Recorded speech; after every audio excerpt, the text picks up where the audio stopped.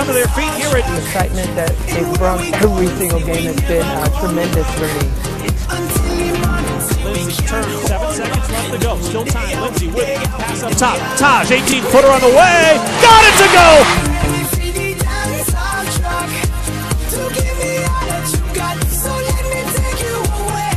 Hey, Lynx fans, it's Taj.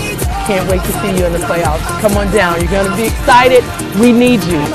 Each person that comes into a Minnesota Lynx game feels like they just won the lottery because it's always exciting. Win or lose, they get something.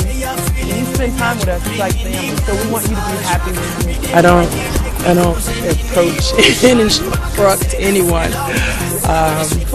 That's stuff coaches do. At the end, so it's okay. And I turned and there were all the people screaming and showing all the signs. It was amazing. I've been to a lot of city meetings up here and never had that happen. So that was the first for me and the first time. At 2 a.m. I didn't even want to be there. We had some people that were there and exciting at times. Their age normally, but mine is told everywhere in every broadcast, every time I play. And so it's become sort of like, you know, just air for me.